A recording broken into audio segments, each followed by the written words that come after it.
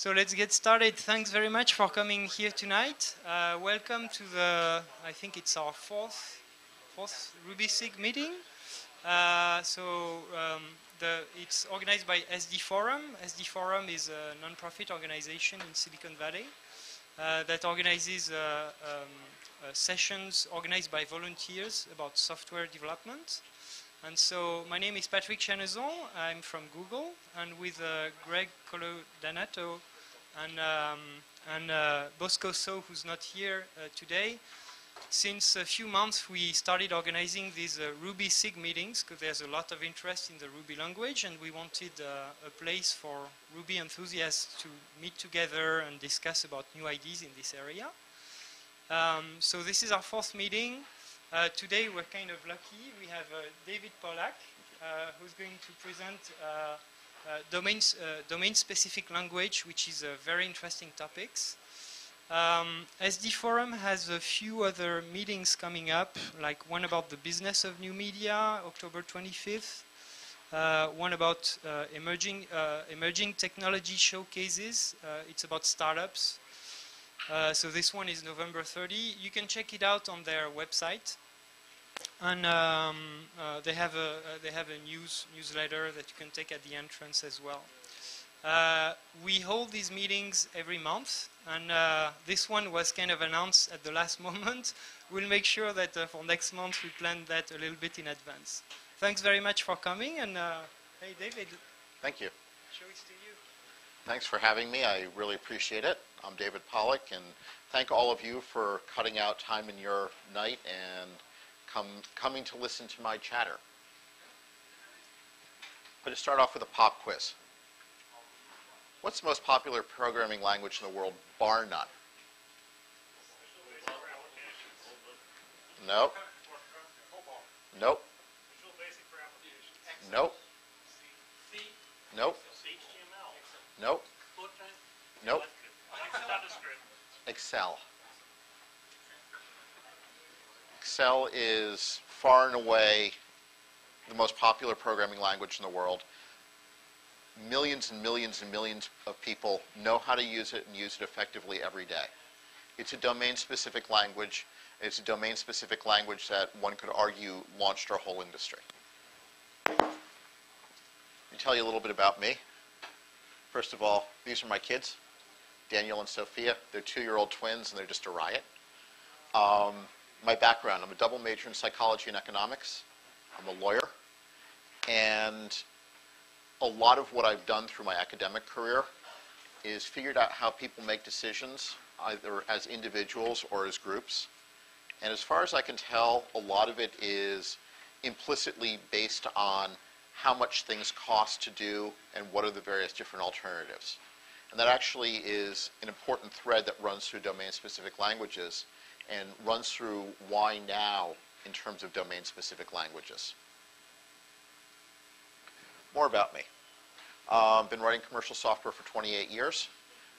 First piece of commercial software I ever wrote was a domain-specific language for the Federal Emergency Management Agency, back before they were a joke.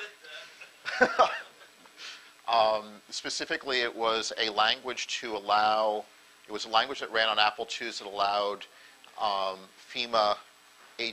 basically FEMA groups to build multimedia presentations to be automatically broadcast over TV stations in an emergency, basically emergency evacuation plans.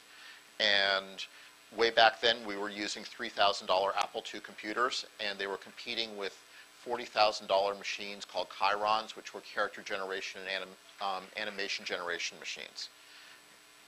It wasn't a lot. I mean, you really couldn't do a lot with 64K, but hey, it got the job done. In '92, I launched Mesa, which was the world's first real-time spreadsheet. And anybody here who used NextStep? Any NextStep users? All right. Anybody who uses OS 10, you can still download it and use it. In '97, I built the first web-based spreadsheet. Okay, it's the same DSL. 2001, I built 4 DSLs for web-based development. The grammar of the DSLs was, the syntax was based on XML, and the functionality, the domains were OR mapping,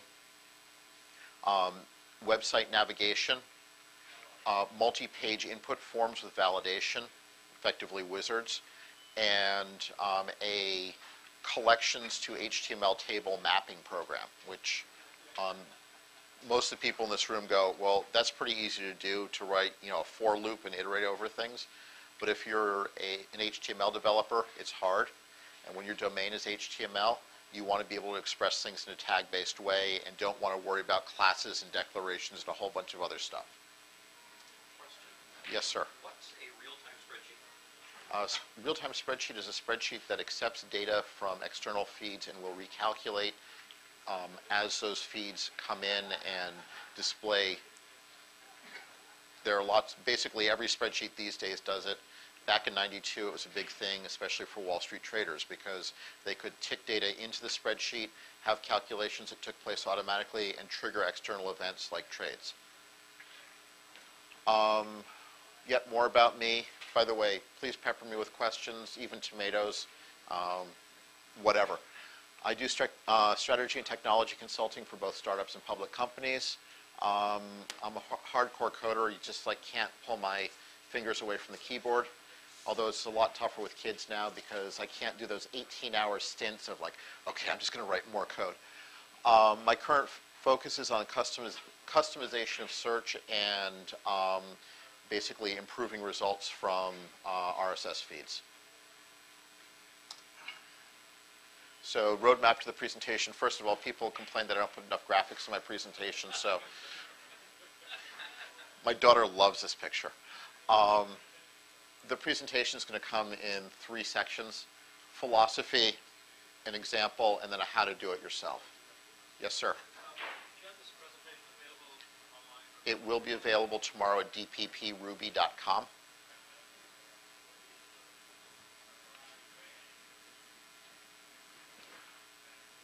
By the way, it's been a just disaster of a day for me. I forgot my business cards. I spilled a hamburger all over my shirt just before I got here and had to stop at an Army-Navy store to buy this. And on top of it, I had one of those little remote control things for the Macintosh. Left it in the car. Anyway. Technology should be driven by a balance of need and vision. And a lot of the big events in Silicon Valley, a lot of the big events that we're used to are the visionary events, the Macintosh, Netscape Navigator, things like that. But there's also a lot of need that drives us, and actually being here at Google, Google is an excellent example of not flashy. The technology may be visionary on the inside, but the interface to the user is so non-visionary, it is in a certain way visionary. You're smiling back there. But it was driven by the need for people to be able to organize vast amounts of information efficiently. Technology drives up the value of human time. If you think back to Kernighan and Ritchie and Pike when they were developing Unix and when they were arguing that operating systems should be written in a high-level language rather than assembly language, their argument basically boiled down to one day, not today, but one day, human time will be more valuable than computer cycles. That's true. I mean, you can buy a $300 PC at Fry's and, throw it away tomorrow. But a lot of consultants in Silicon Valley, an hour of their time is worth more than that PC that you can buy at Fry's and throw away or use for 5 years. Interchangeable machine parts led to the Industrial Revolution. And one of the things that is very interesting is how quickly hardware has evolved. Hardware has gone through Moore's Law. Every 18 months there's a doubling in power. Software development hasn't gone through that cycle. In fact, the number of advances, I recently took a dive into Smalltalk. And this is a language that was fundamentally frozen back in 1980, 26 years ago.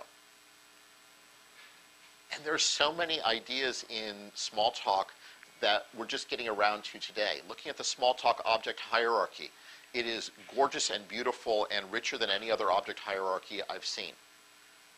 And it's a 26-year-old language.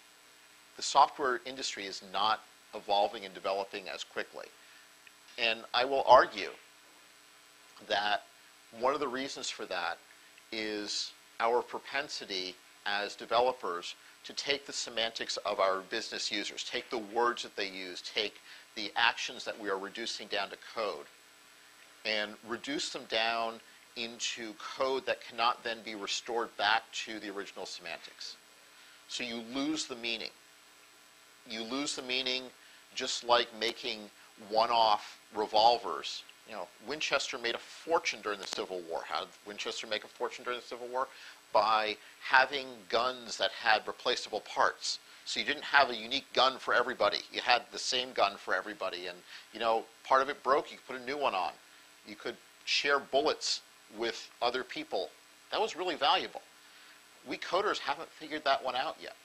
And yeah, there are objects, but, you know, most object hierarchies are libraries that at a low level work, but once you get up in terms of the semantic meaning, in terms of the value, things get lost. And I mean, you look at the morass that is SAP.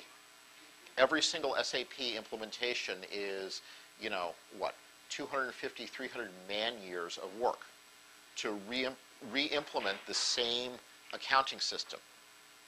That indicates there's something wrong and broken. Sapir-Whorf, languages shape our thought patterns. I actually prefer Robert Pirsig's Zen in the Art of Motorcycle Maintenance, who made the same argument, but it looks a lot better when you say Sapir-Whorf. Lisp guys, Java guys, C guys, SQL guys, Smalltalk guys all solve problems differently, all think about problems differently. And you know, I've been doing Java for 10 years. Before that, I did C++. Actually, recently did a C++ project and had to remember that I had to free memory. And it was just, it actually changed my thought patterns because I had to remember who owned the creation and the freeing of the objects. And that changed the flow of my program. Smalltalk is like phenomenally interesting because your editor gives you about 10 lines and you're kind of encouraged to make all of your methods fit into those 10 lines. And it changes things. Ruby, closures. I mean, yeah, you can do closures in Java or something obscenely, wrongly ugly that look like closures. But when you have closures, it actually changes, or at least for me, it changed the way that I code. And it changed the way that I approach problems. I'm sorry? I'm sorry. Complex business systems evolve based on the available technology. You have paper invoices, you have to have filing cabinets. You move to computers, you move to the fact that information can be shared across distance. It changes your business processes. Think about the idea of renting a car from a national or international car rental chain before networking, before credit cards. It's a fundamentally different process. There was a lot more risk to the rental car company. They dealt with that risk by charging you higher prices. There were a lot more restrictions on what you could do with the car. There were a lot more restrictions on who they would rent to. And also, the business processes drive technology. Relational databases are a very good example of something that has been driven repeatedly by business. And finally, I'll talk about the Macintosh curse. Files and folders. Who here used an original Macintosh? You remember the Macintosh file system? Maybe you had a hard drive, and every time you booted up, if you had more than 1,000 files on your hard drive, it would take 5 minutes for the Mac to figure out which files went in which folders. That's because the original Mac file system was tag-based, and it had to figure out what tags were associated with which files so it could present them to the user in terms of being a file in a folder. I think my Wi-Fi is going up and down. Sorry about that. And that was a carryover from the whole concept of Macintosh is a desktop and we will have computer equivalents of what are on our desk. Well, if you have a single piece of paper, it's difficult to put it in multiple files or put it in multiple places or tag it with multiple things so you can look at it different ways. But now, 22 years after Macintosh, people have discovered tagging. Anybody who's done any relational database stuff and tried to shovel the concept of a file folder and hierarchies into a relational database, it's a pain. Doing tags in a relational database is so much easier. On the other hand, it's also so much better for people, because people don't necessarily think in 10 levels of nesting of hierarchies. They think of, okay, this is a joke and it came from my wife, so I want to tag it with wife and joke. This is a joke and it came from a family member. I want to tag it with family and joke. So I can look at all my jokes, or I can look at all the things from my wife, and I don't have to worry about putting it in a folder or another folder. And if you think about the path that, the 22-year path that Macintosh led us down, and Windows, because it copied from Macintosh, and all of the thought patterns that have evolved from that, it's cursed us. And now, I mean, who are the guys who first started doing tagging hardcore? Was it Delicious? Google did it first, right? No. So the guys at Delicious said, oh, this is a lot easier. I'm just going to slap this with a bunch of tags, and I can tag one thing with multiple tags, and I can just look at my tags. Great. What a great idea, and it's changing the way that we're thinking. It's changing the way that people are organizing their information personally. And there are actually some enterprise products that were shown at demo a couple of weeks ago that use tagging at the enterprise level so that people can tag and share information. Social networking in the enterprise. More philosophy. By the way, if you guys are bored, just say shut up and get to the meat of the matter, Dave. No? Okay. Why do computers exist? Tools for communication and persistence and retrieval of information. They're tools to make life easier and more fun, because a lot of us use computers to play games. For nerds like me, solving the problem is fun, but I'm a radical minority. And my guess is that most of the people in this room, there's a majority in this room that likes to solve problems. And the solution to the problem with the computer is the entertainment itself.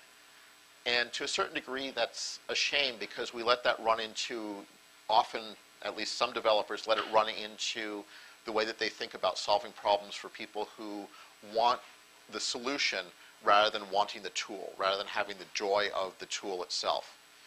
And I remember I got in an interesting discussion with an elderly relative of mine who said that she would never be able to use a computer. I said, do you use one every day? She's like, no, I don't. I said, and this was back in, I guess it was 95. And I said, you're currently using the most advanced computer and the most advanced network in the world. She's like, no, I'm not. I'm like, we're talking on the telephone. She's like, that's not a computer. I'm like, yes, it is. It's just the functionality of the computer and the power of the computer has been buried behind something that is so easy and something that is so intimate to just about everybody who has been born in the last 100 years. That we don't realize that it's a computer. And then these things called PCs popped up on our desk, and they were different than the computers that we were used to using. But the real cool computers are the ones in my microwave oven that figures out when the food is reheated. The real cool computer is the telephone that allows me to make a call or connect up to somebody. And with the SS7 database and roaming and cell phones, I'm not even calling a place. I can now actually almost call a person. I mean, just think about the coolness of and the power that those computing environments give to us. Business intent. I'm getting closer to DSLs, really. Business intent is critical to a domain-specific language. You have domain experts and you have the intent that they want to express.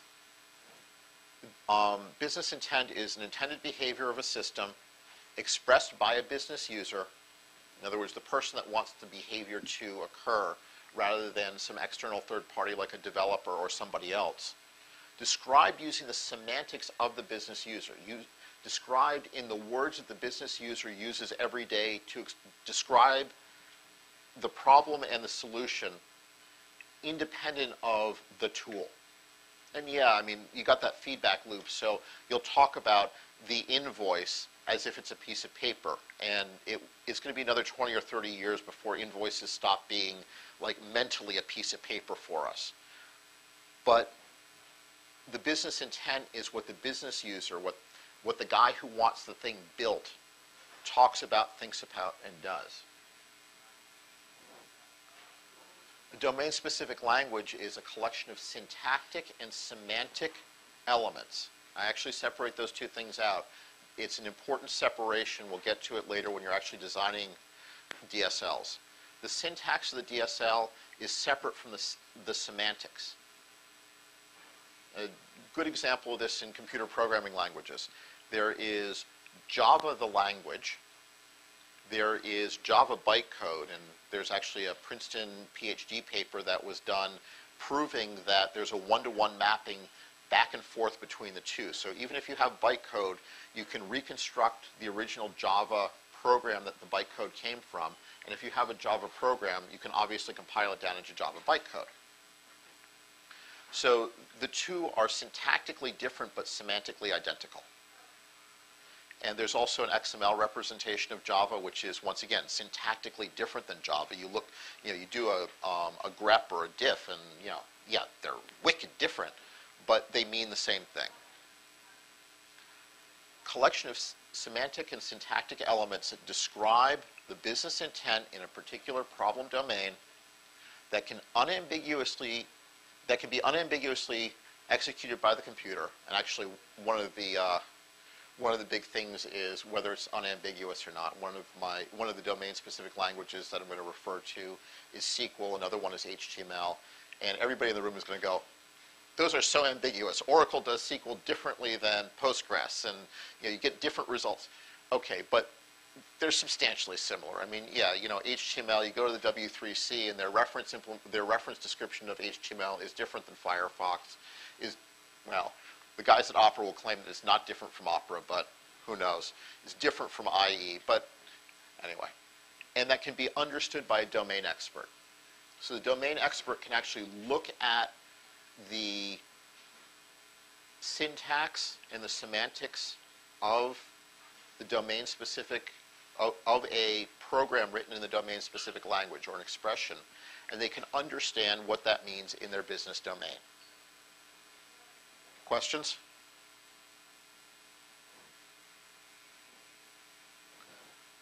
Those are my kids. Some DSLs. SQL. It's a domain-specific language for storage and retrieval of information. By the way, feel free to argue at this point. I actually did a dry run of the presentation earlier today with a couple of my nerd friends, and they said, SQL's not a language because it's not Turing complete. HTML, that's not a language at all. It's a bunch of tags. Feel free to jump in. Okay. Excel is definitely not Turing complete because if you don't fall back into VBA, there's no looping or branching. There's implicit looping and branching in Excel because you describe the results that you want to get, and you could actually put Excel into a loop mode where it will iterate until it gets close to no difference in the spreadsheet. PostScript is I think the only Turing complete language here. Ant might be Turing complete, I'm not sure. Ant, it's a nice way of describing a series of system build tasks. HTML, it is a domain-specific language for describing layout. Arguments? Pushback? Comments? Yes, sir? Oh, okay. It seems to me that the narrower the domain, the less likely it's going to be Turing complete.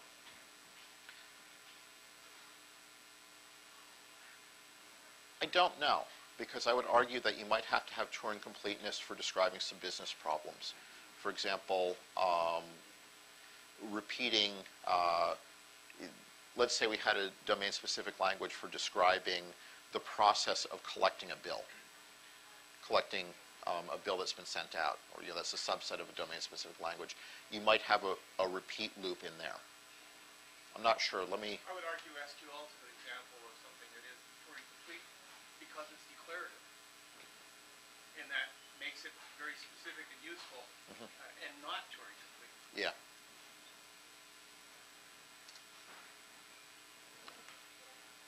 Why use domain-specific languages? The instructions to the computer more closely match the business intent. This is hyper important. I mean, it gets back to the, do we have interchangeable parts? Do we have semantics that the people who actually want the systems built can use? Or do you have the impedance mismatch and translation problem of writing a spec, which isn't actually, even if you write the words down in a spec, you're bound to miss stuff. The spec is then coded. And you have two problems with coding. One is the defects in your code. There are defects in every piece of code. It's the way of the world. And the second issue is you may have a misunderstanding, which is different than a coding defect. So you might have an off by one error or something in your code, which is a defect introduced by the programmer even though they understood the intent, and then there may be the programmer not understanding the intent or thinking they have a better way to do it, or it's too hard to do, and you have all these problems. And the closer you can push the business intent to the actual business user, to the person that wants the system built, the better off you are. So if you have DSLs, you have faster coding and fewer defects because the stuff is closer to what the business user wanted. It's also, quite frankly, more agile because you can do iterations much more quickly. You don't have to go off for 6 months and do all of these things that build a complex system. You already have a lot of the underlying pieces because you've listened to your users and you've understood what their semantics are. And finally, you have more maintainable code. Yes, sir? Just one comment. You had a slide earlier where you pointed out how the semantics kind of get lost. I don't see an additional bullet point in that here. Yes. And actually, that's why the code is less maintainable. And Perl is actually, I believe, at least in my experience, the least maintainable code that I've seen, because even simple meanings get lost very quickly in Perl. C++, simple meanings get lost pretty quickly. Java might be a little bit better. Ruby is good at maintaining meaning, but it only goes so far. And you basically lose the meaning in the pluses and in the, and even if you're a good coder and you comment your code and you have good variable names, you're still going to lose meaning. I will make another bold argument. Please disagree with me. DSLs actually have been the killer apps that have launched platforms. VisiCalc and 123 launched the Apple II and the PC. PageMaker, which is a graphical front end on top of PostScript, the PostScript DSL. And for those users of early versions of PostScript, it was a very, very thin layer on top of PostScript. Launched the Mac. Okay, I was fudging with Power Builder. I'm not sure if it's a DSL or not. And finally, Netscape Navigator.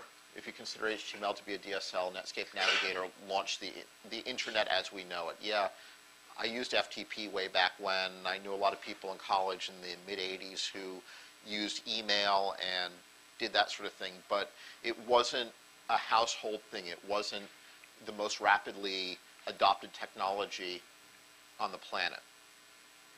Netscape Navigator changed that. Okay, this is one of my big, the last thing is not a domain-specific language. It's syntactic sugar. And there's a difference. There are things that make it easier for developers to write code and make lines more readable. There are things that are syntactically more pleasing. I mean, I got to Ruby and I realized you don't have to put parens around everything.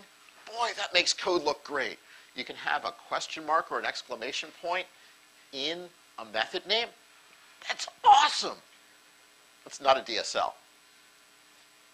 It's, by and large, the syntactic sugar is developer-focused rather than business user-focused. My argument is that DSLs are focused towards the business users rather than towards the developers.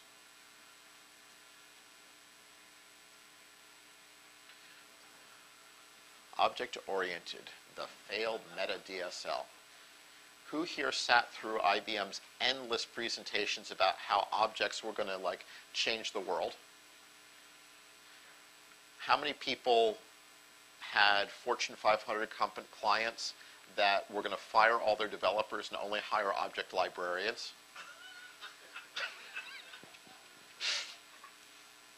It was supposed to, OO was supposed to bring coding closer to business intent. And actually looking at Smalltalk and looking at the rigorous work that one has to do to write a good Smalltalk application, yes, but it requires a lot of work and a lot of refactoring and a lot of thought on the part of the developer. C++, forget it. Java, I think a lot of Java developers, it's easy to be sloppy in Java, and I think a lot of Java developers are. At least that's been my experience. The business intent is lost in the sea of plus pluses and minus minuses, your point. Also with C++ and Java, there's so much time spent mapping in and out of things. I mean, I think 70 or 80% of the lines of code in the Java web apps that I've seen are getting stuff in and out of the database. Okay, that's being solved by Hibernate, but there's still that impedance mismatch. Getting stuff in and out of HTML, yeah, that stuff is starting to be solved. Rails is a good solution. Anybody here who's played with Seaside, it's a better solution for kind of having your program and having the HTML feel like they're similar. I looked at the specs for Rife the other day. Has anybody played with Rife at all? No. It's a Java object framework that has a bunch of stuff that Seaside has, and I don't know. But there's so much mapping that's going on that you lose a lot of the business intent. And finally, I'll get to a description of what the separation of concerns are, but the same guys who are writing the code, there's no way of saying there's a guy who's responsible for understanding what the library or the object hierarchy is supposed to be and the guy that's writing the code. Yeah, we have architects, but most architects that I've worked with are good coders. There's a lot less separation between the guys who are writing the code and the guys who are trying to figure out what the semantics of the business users are. Why now? Oh, that's my dog Archer. He's really cool. Yeah, I've got graphics. First of all, there are a lot of tools available for parsing stuff. Lex and Yak existed many, many moons ago, but they were really hard to use. There are a lot of tools that are getting easier for parsing XML, for generating overall parsers, and the performance associated with generating parsers is a lot less important than it was 10 years ago. I mean, when you had a 1 megahertz or 5 megahertz or 25 megahertz machine, if you had to spend 4 million machine instructions parsing your code before you could start executing it, that was a problem. When you've got machines that can execute 5 million lines of code or 5 million instructions out of cache in a millisecond, it changes things. Programmers can be less efficient and focus more on the high-level stuff. Kernighan, Ritchie, and Pike coming back. The Ruby syntax itself, and I'll actually get into the choice of syntax for domain-specific languages, but the Ruby syntax itself is very conducive to expressions that can be reparsed by humans and keep their original intent. Not having the parens, being able to have the nice automatic generation of hashes, and in Ruby 2, being able to have named parameters. Those sorts of things make it easier to write code that a human can reparse. The pain is very, very high. Once again, I'll go back to history. In the early 1920s, there was a study that AT&T did that estimated that, 70% of the unmarried women in the country would be telephone operators by 1950. That didn't happen. what AT&T did is they figured out how to use machines to do what people do. And I remember when I was a kid, I actually used to call the operator on a pretty regular basis to, like, you know, make a long distance call, do this, do that. I don't think I've talked to an operator, even a directory assistance operator these days, in years. I mean, directory assistance, I either go to Google and type in what I want, or I call something that winds up getting forwarded to one of these like automated things, and the automated things now have something on the order of a 90% success rate in understanding what I say and being able to look up what I say. Just pretty amazing. They still get away with charging $1.25 for it when it costs them 3 cents. Anyway, I'm sorry. So one of the pieces of pain that we're running into is a cross product of the maintainability pain and the fact that, yeah, during the dot-com era where people were paying, you know, flowing infinite amounts of money into hiring developers to, you know, build sites that would have movies delivered to your house by bicycle messenger in 15 minutes. Boy, do I miss Cosmo. And lots of people were being hired. And there was that same estimate. It was a very, very analogous estimate that, you know, there were going to be 8 million developers required across the world in the next 10 years. And then the bubble imploded, and, you know, those 8 million jobs aren't there. I mean, yeah, there are still high-tech jobs, but people are figuring out how to use computers to do what programmers used to do. So it's not stringing together the pluses and all of these simple instructions for moving bytes from point A to point B. They're stringing together higher level semantics. Also, I believe that the mindset is right. I'm not sure why, but I mean, just the fact that DSLs are something that people talk about, something that, you know, a room full of really smart guys are spending a couple hours of their time learning about. It's like you can kind of feel the tremors in the earth going, okay, DSLs, they really are important, and bosses will buy into them. You know, back in 2001 when we were doing DSLs, and I actually called them function-specific languages back then because there wasn't the term domain-specific language. I was like, okay, now there's this new language, click. Everybody's like, I don't want to learn a new language. Can you, like, just do this in Java for me? And it's like, no, it's like if you do it this way, it's going to be so much more productive. And, you know, we did a couple of case studies that said we were getting on the order of 10x productivity improvement between Java coders doing JSPs on Tomcat and the stuff that we were doing. And people were like, yeah, but I'm not going to, like, have my developers learn a new language. They just learn Java. I don't want to, like, people are willing to now say, okay, we can have domain experts, technology side and business side, we're willing to take the risk because the pain that we're facing in terms of maintainability and ability to generate code is so high. I had this long-term vision.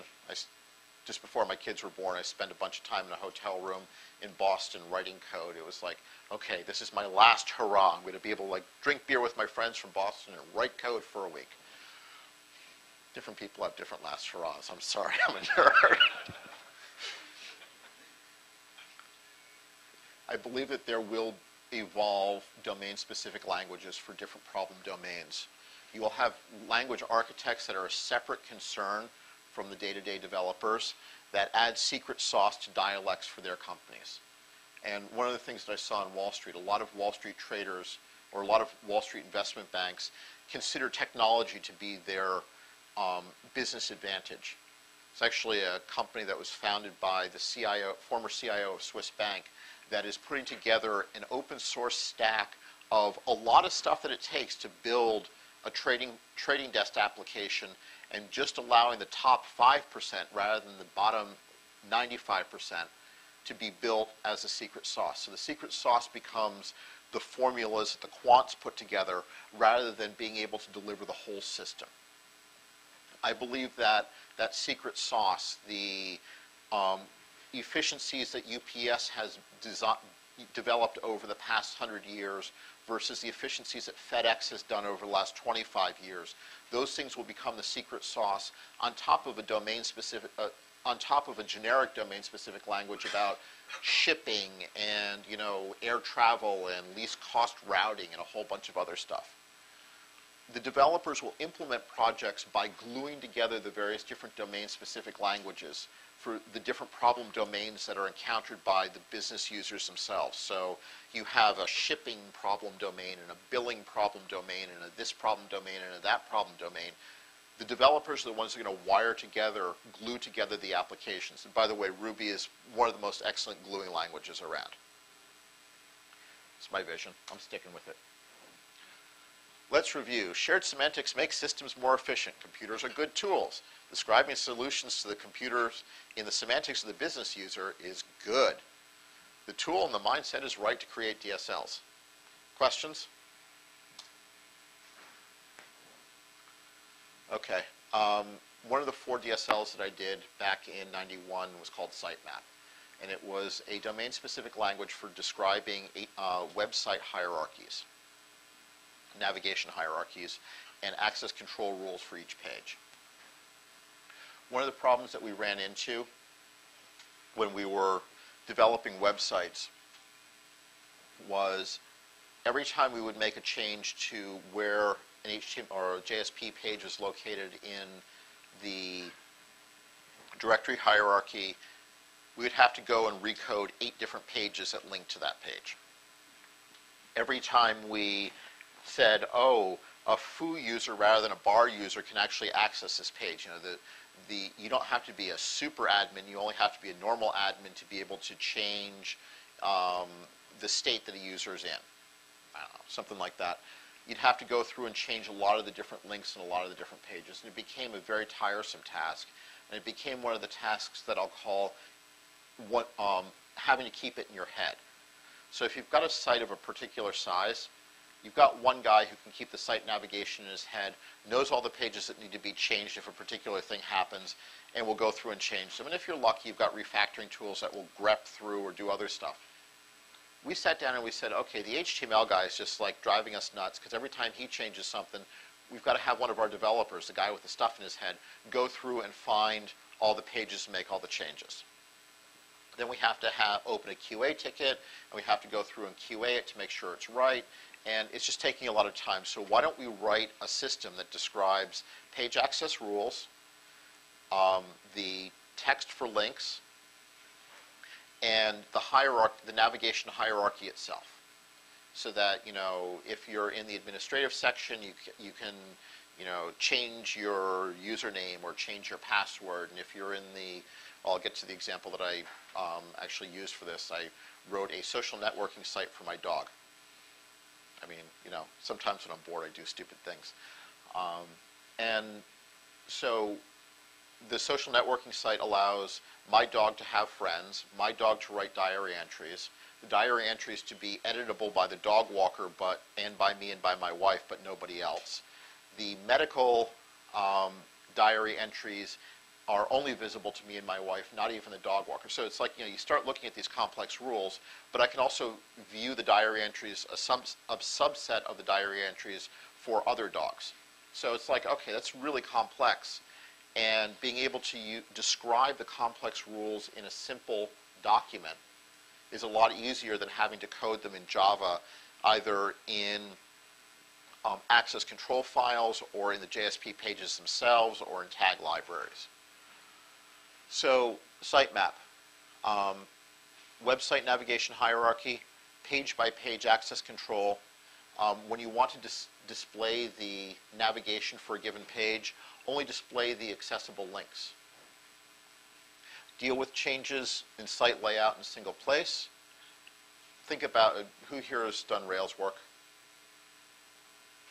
Okay, so there's routes.rb, which basically describes if a request comes in for this URL, here's the controller, here's the method on the controller. By default, look up the name/name and you'll get to the right place. So this is Dogscape. It's your dog's life. And on top, I'm viewing the dog Dawson, who's a friend of mine's dog. And I can basically view Dawson's diary or view Dawson. But when I'm looking at Archer, I can view Archer, I can edit Archer, I can remove Archer, I can look at Archer's diary just like Dawson's diary, I can add a diary entry, which I can't do for Dawson, or I can add a dog. So basically, there are certain things that I am allowed to do to Archer that I'm not allowed to do to Dawson. And the page, the part of the page that displays the navigation itself doesn't know the rules. All it knows is it makes a single call and says, give me the available links. The user's on this page, it's this user, here are the parameters that were passed in as part of the HTTP request, give me the site navigation. There's a separate XML file. Well, actually, I'll get to the semantics that we use, then I'll get to the XML file. So the semantics were, we want to have a list of pages on the site with default links and access control rules. We want nested navigation hierarchy, and depending on where the user is in the navigation hierarchy, we might want to update the link text. We might want to alter the access control. There may be visibility to the link, which is different than access control. So you may have a link that isn't visible, but can still be linked, can still be clicked to. An invisible link in the navigation hierarchy may be something that's contained in the body of the page, but not necessarily in the nav bar itself. So an example of this is sign up with our service. You might want to have that on the home page if the user's not logged in. And finally, potentially optional parameters. So if I click on View Diary, there's an optional parameter for the dog that I'm currently viewing, having that dog's ID go in as part of the generated link. And finally, my Java-based calls, which is get navigation to valid links. Okay, I'm given a nested hierarchy of navigation. There's a separate call for get the link text and URL for a specific page if the specific page is available. So inside the body of a page, I might say, give me the link to the sign-in page, or I might say, is the sign-in page or the sign-up page visible? If it's visible, then give me the link to it.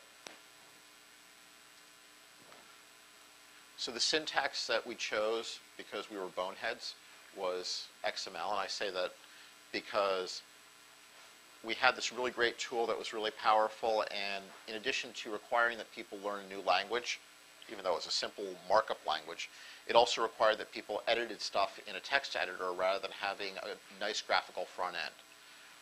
Big suggestion if you're going to implement a DSL, especially if you're going to choose XML as your syntax, put a polite front end on it. There are a lot of ways of building nice XML editors, graphical XML editors inside of Eclipse or your other favorite IDEs these days. Don't make the mistake that David made. It was a stupid mistake. Anyway, so we have a description of our pages. One of the pages is the URL is feedback. So the name of the page is feedback. The link text is feedback. The name is just uniquely identifies the page. So even if the URL changes, every place that refers to that page throughout the site doesn't have to change. And then the title, so when the page gets put up in your browser, the browser can get the title for the page. Okay, so this is just static. Everybody can go give feedback. The next one is administration. So the URL is administration/remove user. The name of the page is disable user. The link text is disable user. The title is disable user. Now we have a condition, which is a Boolean, which requires that the user who wants to access this page be a super user. The link will never be displayed to a user that's not a super user, and the page will not be accessible to anybody who's not a super user. So even if you know what the URL is, and even if you're logged in, if you go to that URL, you'll automatically be redirected to the home page. The super user little macro thing is actually defined in a separate part of the XML, separate part of the XML with what I'll call a version of language, a Java snippet within the DSL that defines what a super user is. And it's effectively one call out to the domain object which says user.super is super user, and that's the call that determines super user. The last one is the item itself. So there's a series of nested items, which is your nav hierarchy. So page add diary entry refers to one of these pages. The condition is the user has to be logged in. They have to, there has to be a dog that they're currently looking at. And the current dog, can the user add entries, get the actor from the current page session? By the way, this is ugly, and the Ruby version of sitemap, much, much prettier. And then there's a parameter that we add to the URL that's generated, which is get the unique ID for the current dog. Questions? Tomatoes? So benefits of sitemap. First of all, the navigation just works, and you don't have all of your pages except one working the right way. They all work because they all refer to this master document that describes site navigation. It's wicked fast to do nav development and nav changes. I mean, once it actually took about 3 weeks to get the semantics right, but once we got the semantics right, our HTML guy became the owner of site navigation rather than the HTML guy and one of the Java guys and the QA person who had to go back and QA it. It was one person that owned it, and I think we actually used sitemap for our development and for various different projects, in about 20 projects. Never had a problem with it. It always worked as advertised. The business guys understood access control. One of the projects that we used sitemap for was financial services project. Financial services guys were hyper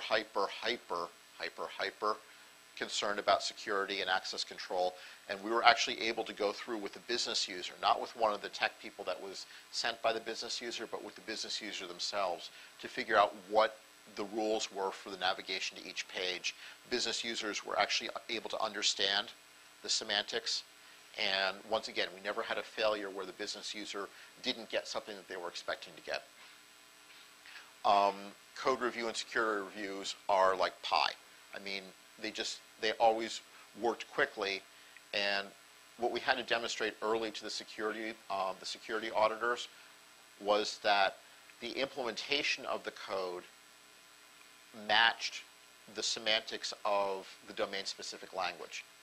Once we proved that, the code reviews went really, really quickly because they believed that the underlying generated Java code was correct. It's basically saying this compiler will compile the C code as written into machine code that will execute as the C code, as you intend the C code to work. And yeah, there's always a bug in the compiler. Did anybody ever see that Dilbert comic strip where Dilbert's out on a date with this woman?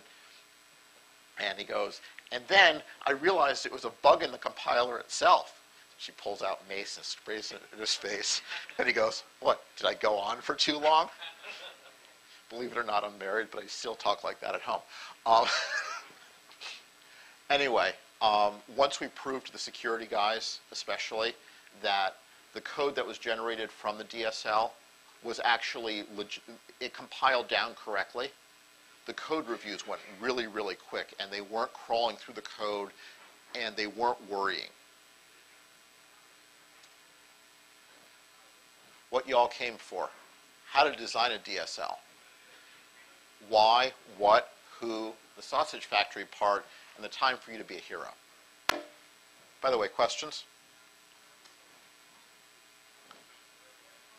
Why? You got to identify the business need. Okay, I love coding for coding's sake, but it's not a good business case. Even though building DSLs is a lot easier than it was 10 years ago, it's still a substantial commitment on the part of a development team. You're basically going to be putting 2 or 3 developers aside for 2 or 3 months, at least. You're going to be sucking down immense amounts of time of the business users. There has to be a compelling business need for doing a DSL.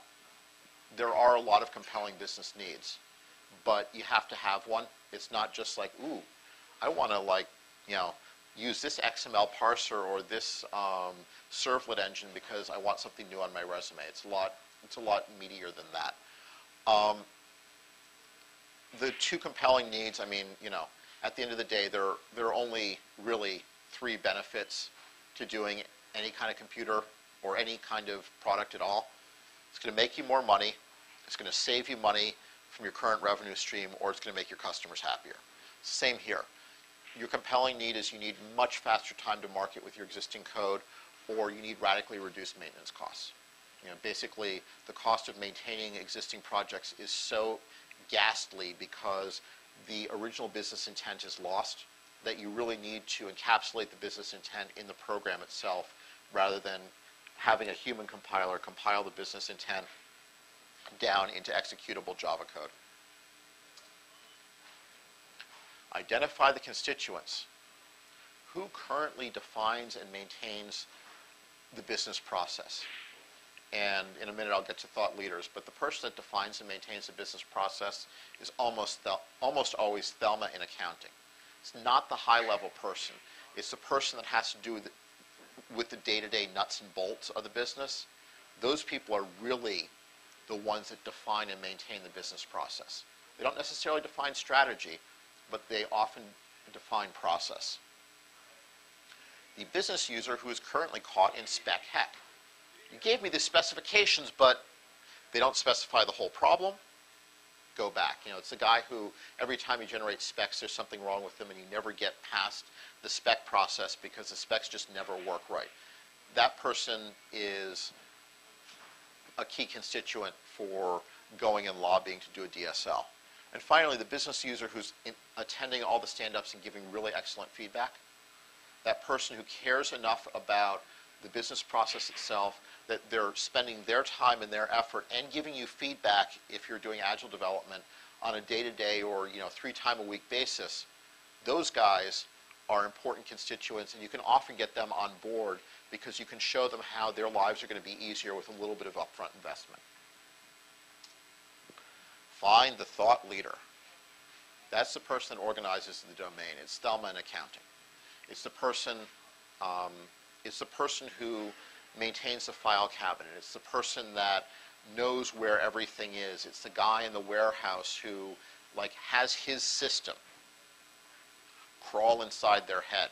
It's often a very difficult task because those people are sometimes crunchy. They're sometimes difficult to deal with. Spend time, spend effort, crawl inside their head. Listen to the words that they use. Spend a lot of time not talking about the tools that you have or how your tools and your ways are going to make things better for them. Understand what they say. Understand the words that they use. Understand why they made implementation choices. A lot of it is probably going to be anecdotal. Why do you do things this way? Well, back in '05, blah, blah, blah, blah, blah.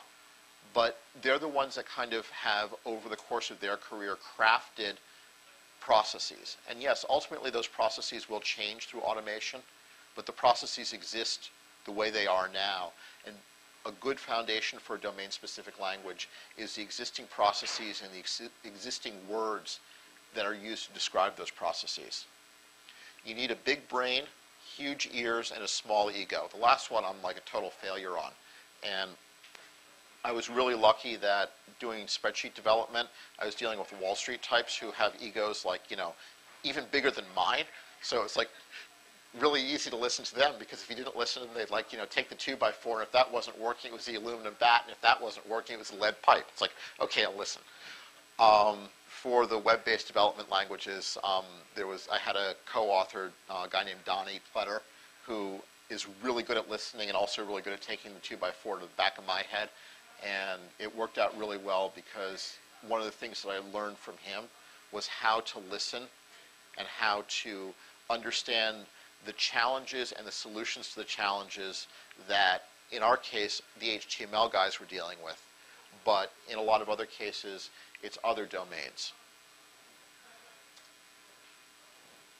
So the first pass at the semantics. This is the hardest part. This is doing the outline for the book. This is getting those first words for the term paper out on a piece of paper. You describe a scenario using the thought leader's words. Focus a lot on the exceptions to the rules because coding to the way things usually work is a lot easier than understanding that most people's jobs are made up dealing with exceptions. So if you think about that from day one, rather than saying, oh yeah, my call to malloc will always succeed. Oh yeah, file open, why should I check to see whether I get a -1 or not? It'll just work. Think about the exceptions that the domain, that the thought leaders are dealing with on a day-to-day basis, and keep those close to yourself when you're doing your scenarios. Do it on a whiteboard until you have unambiguous words that can be structured into pseudocode. The pseudocode that the domain expert can understand, and the pseudocode that you're pretty sure is unambiguous, so that you can then take and say, oh, that word means these 50 method calls and these 200 lines of code. This word means, and you can start mapping between the semantics that the business user is using and the code that you would normally write to express that sort of thing. Make sure that there is unambiguous mapping. Write up the scenario using your pseudocode. And then test drive. Sit down with the thought leader and 1 or 2 other people, describe the goals of the scenario, give them the piece of paper with the pseudocode on it, and see if they get it. See if they understand the words that you've written down in their English, in their language, that you know how to translate into a computer program, to see whether that language actually describes the problem domain. Okay, so we have pages, and the pages, going back to the sitemap example, we have a page of HTML. Okay, that's one distinct element. So what are some of the attributes of the page? Well, there's this, there's that, there's a title, there's a link text. Sometimes it'll be programmatic, sometimes it won't. There are conditions, there's permissions as to whether the page is visible or not. So that's like how some of those semantics started evolving. We just sat down and hashed it out. And let me tell you, there were 30 iterations of sitemap before we got it, so that it didn't change for a very long time. But the HTML guy was able to look at the code and say, okay, I get it.